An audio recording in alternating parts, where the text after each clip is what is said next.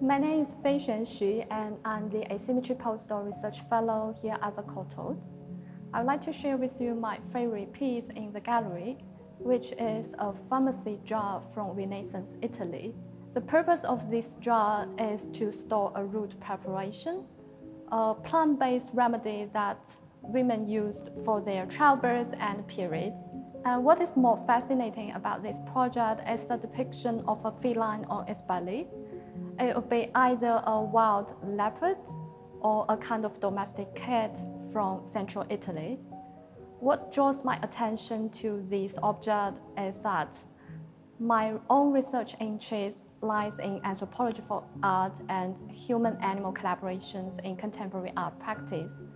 This jar raises interesting questions regarding our human relationship with other species.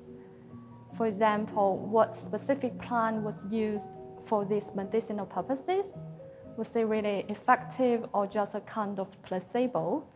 And why a feline was painted here? Was it because of a cultural association between cat and female in the local culture or from cultural exchange from that time? And I invite you to visit the Courtauld Gallery and see this fascinating object for yourselves.